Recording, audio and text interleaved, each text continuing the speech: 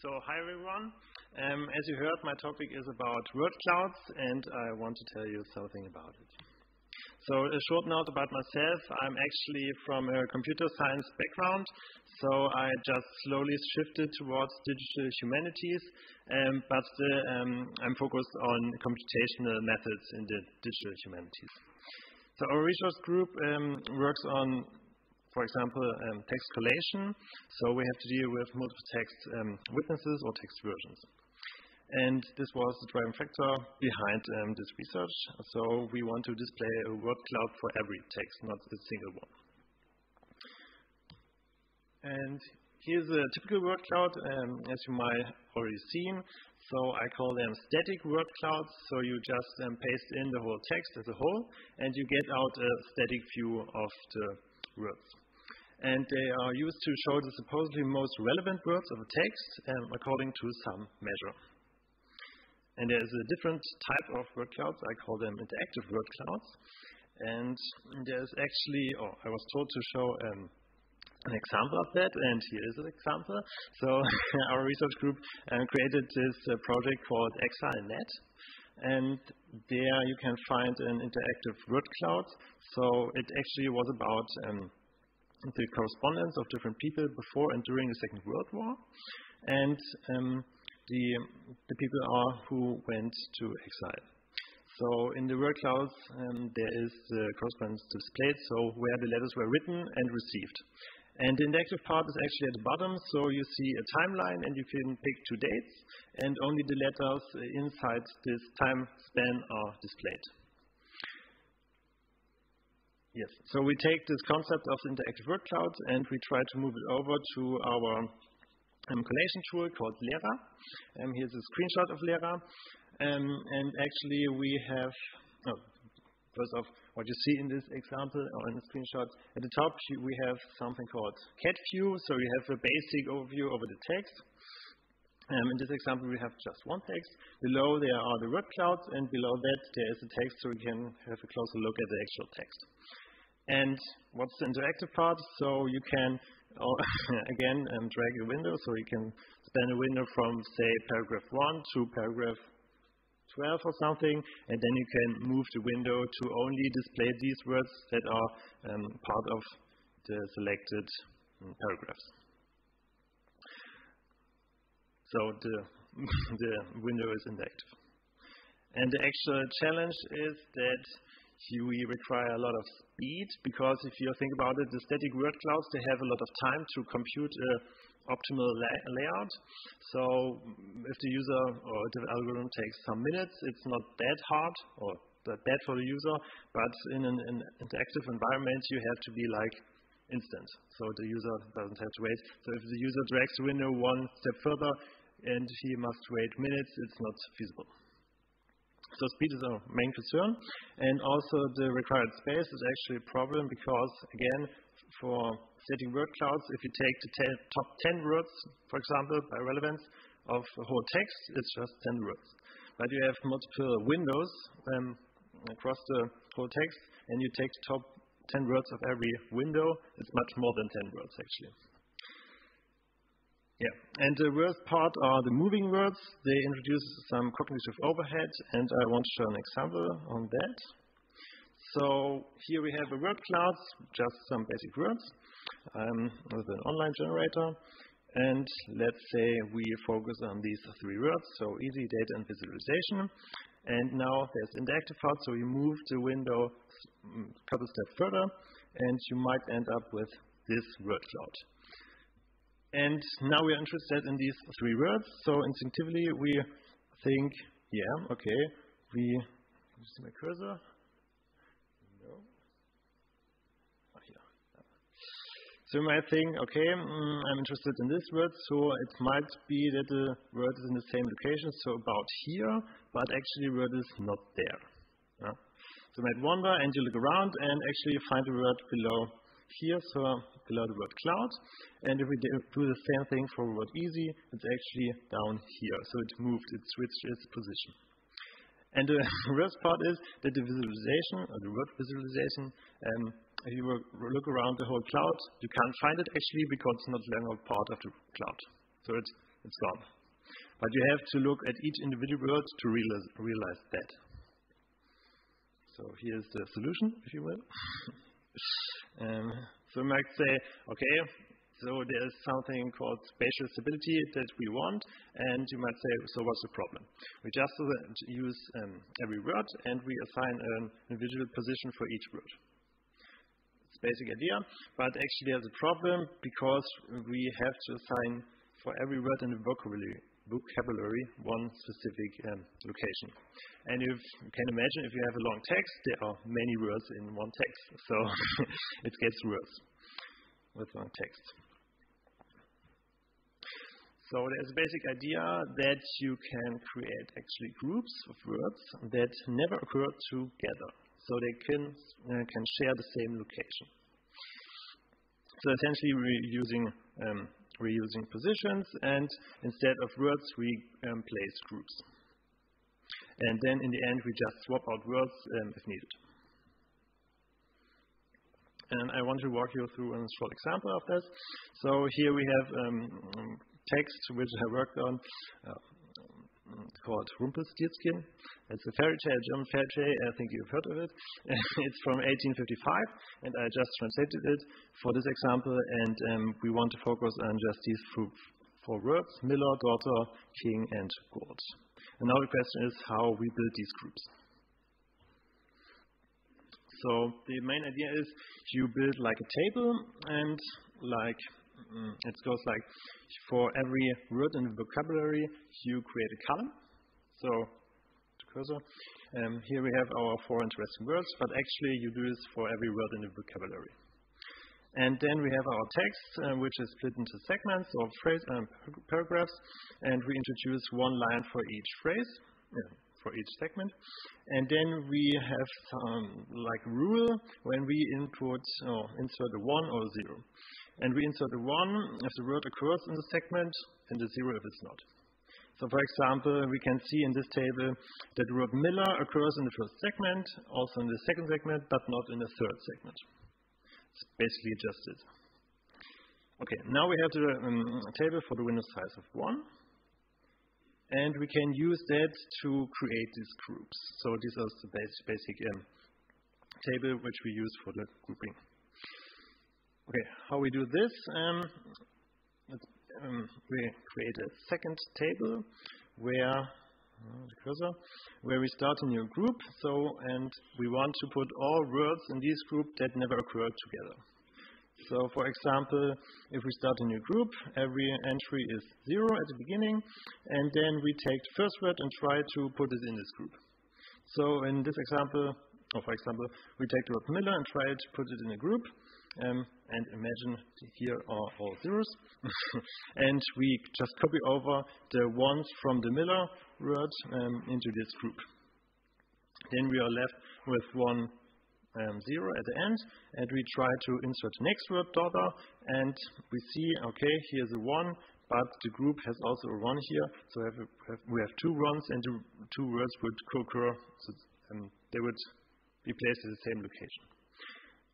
So the word daughter can't be added to the group, and also the word king, because, so you can actually see it in this left table, the word miller and king would occur together in the second segment, so they can't share one position.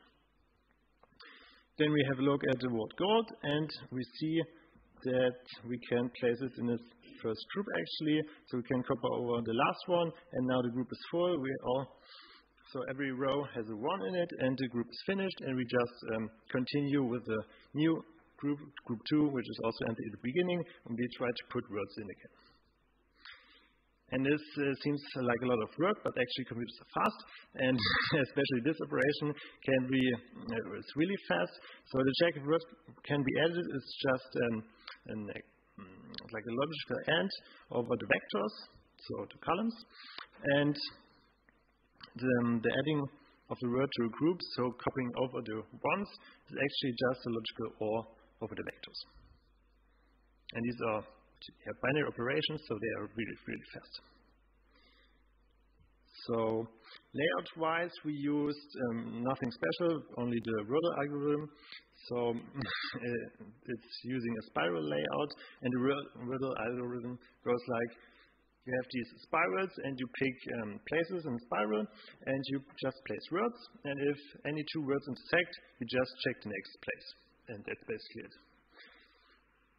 And the only difference to the original layout is that we don't place words specifically, we just place the groups. And now the question is how we can generalize this to multiple word clouds. So here's a more realistic view of Lehrer. Here we have multiple text witnesses. Again, at the top we can see there's cat view with 7 different versions of Rumpelstiltskin. And at the bottom we can see there's the text and some differences are highlighted. And the black font or not highlighted parts are equal. So, and we want to show a word cloud for each text individually, but they should also be linked position-wise. So the question is how we can generalize our algorithm or our procedure to this multiple word cloud scenario. And we just have to actually change small things. So first of all, for the columns, we not just take some words, but the words with vocabulary of one text, but we create a vocabulary over all text. So this introduces some more columns, but actually not that many because we have to deal with, or we deal with similar texts, so they normally contain similar words. Okay, so what's actually changing is this this rule when we insert ones or zeros. And let's imagine we have the tables for the individual text here, and we want to create one table for all the word clouds. So in the end, we have just one table for all word clouds. And we change the rule, so we insert one if the word occurs in a segment in any text. So it's just a small change. For example, if we have a look at this entry for the word Miller, and we check if it's a 1 or 0 for segment 1, we just check the individual tables. If here is a 1, we just insert a 1. Oh, better. We check here's a 1, here's a 0, so the same cell, if you will. And if any of these cells have a 1 in it, we just insert a 1. That's it. And you repeat it for all the cells, and then you're done.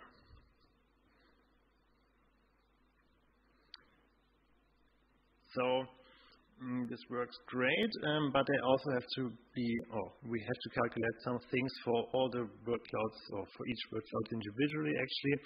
So for example, the frequency, so the relevance measure had to be calculated for each cloud individually, and that's not parallelized yet. So there's some performance left on the table, but this could be done with some much work, and yeah, we have to work around some Ruby limitations. Okay.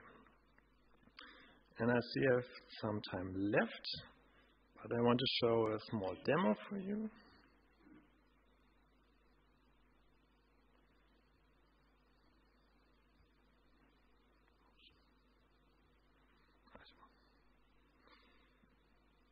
So this was the theoretical part. Now comes the practical part. Can you see it? So again, this is our Lehrer tool, like from the screenshot, and I reload the page through. You can see there's no magic involved or something. I changed something, and you can enable the word clouds if you click here, and let's turn down the top X words and refresh the view. And then you can create this window. And you can see the words cloud are updated. And now keep an eye, choose one word and keep an eye on it, so it should stay at the same position.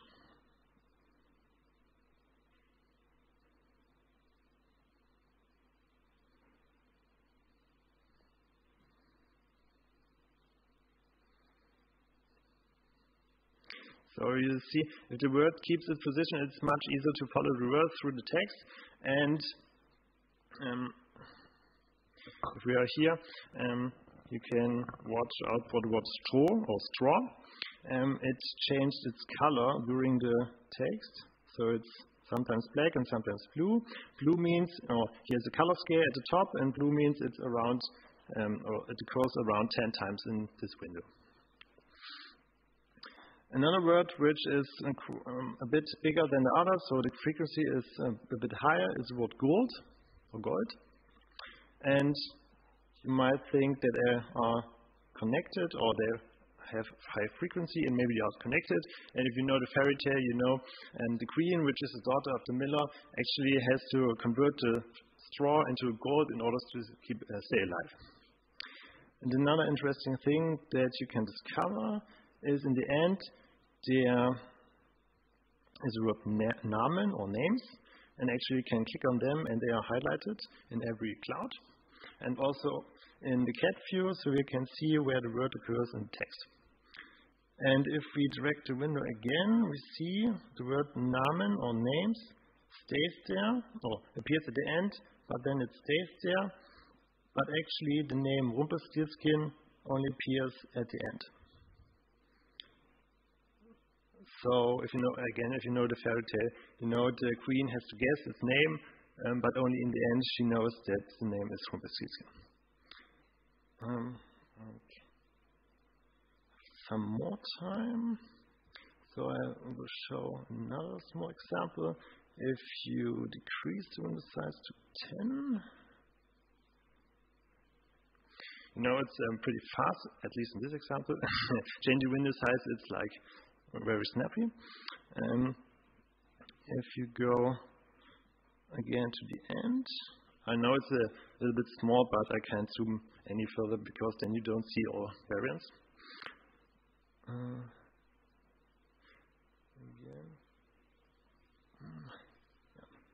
So at the end, the queen guesses the different names, and you can also see it here. So she guesses like Melchior and Caspar and so on. And you can notice this is not the case for the first text. So if you scroll through, you see all the names. But in the first text, she doesn't mention any names. She thinks over it 2 days, and just in the last day, someone told her that the name is Rumpelstiltskin. Yes. Okay. This was the demo, and I see I have some time left. So I'll switch back to the slides and show some backup slides.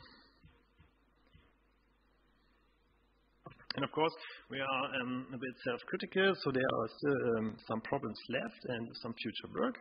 And for example, we haven't dealt yet with the limited space, especially if you have multiple text versions side by side. The available space gets smaller and smaller, so you have something to do about it. But we haven't done anything yet. We just use the space that we have. Another problem, especially for German, is that there are very long words, so compound words, and they sometimes go out of the available space. So our idea is we just truncate them, and if you hover over them, you can see the whole word or something like that. Another thing that was actually a feedback from a reviewer was the colors are not that optimal, so the color scheme might be tweaked or something. So it's also a kind of an accessibility problem, so not everyone can see the colors that good. So maybe we just remove the colors completely and stick to the font size to show the frequencies. And another problem that occurred to us is that if two words have the same Y coordinate, you might confuse them with two separate words. So if two words have on the same Y coordinate and they are actually two words, but they show closely, showed at the same position, just offset x-wise, and then you might think it's just one big word, but it's actually not. And one solution we thought of was we add some jiggles to the Y coordinate, so you have different baselines for every word, so you can't confuse them. And another thing, the group thing I showed you, it's actually pretty fast, but not pretty optimal, so it's just a greedy solution, and maybe this part can also be improved. But luckily for me, and this is assigned to a bachelor thesis, and it's off of my desk, so I have at least 6 months not to think about it. Okay. Oh, good. Yeah, and this concludes my talk. Thank you for attention.